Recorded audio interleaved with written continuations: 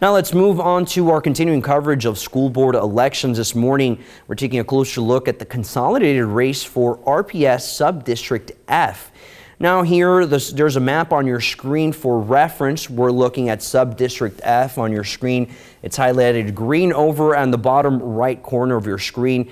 It directly impacts Cherry Valley, Hillman, and Rolling Green elementary schools. We hear from two candidates this morning, Juan Reyes and Kimberly Haley, on the important changes they want to bring to the district. Our 13 WRX's Dylan Valencia joins us live from the Winnebago County Clerk's office, where doors will be opening very soon. Good morning, Dylan. These candidates are interested in issues that are kind of similar to the other RPS candidates you've already spoken to, but it seems that their approaches are a little different. Why so, Dylan? Manny, good morning. Happy election day. First off, it's finally here. Now, both of these candidates are looking to raise literacy levels, graduation rates, but the way they're doing it is unique, and that's specifically when it comes to their interest in parent transparency, but also helping the students, especially in these elementary schools, be more confident in their classrooms, which is why Kimberly Haley wants to continue a program that is currently at Cherry Valley Elementary School across the district. They are also allowed opportunities to be in leadership positions.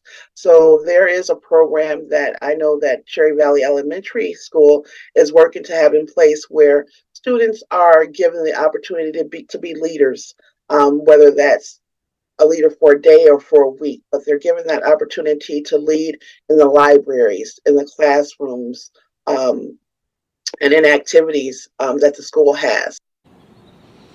Now, her opposing candidate, Juan Reyes, he wants more transparency between the school board members and students and family, and he really believes in an acronym called CPPA, which stands for Children, Parents, Process, and Accountability. He knows that he can change the graduation and literacy levels, but not until parents actually know who their board members are and also get involved.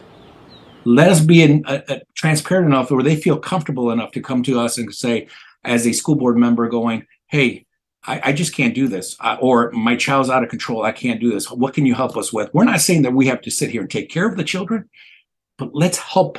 But that's what we are. We're supposed to be a community of one. And if we're not, and we're going to be polarizing each other, that's not going to work.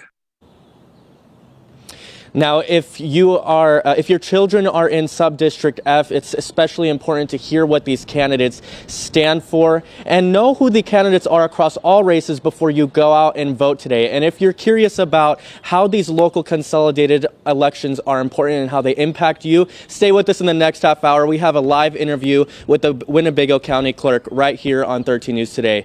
In Rockford, I'm Dylan Valencia with 13 WREX.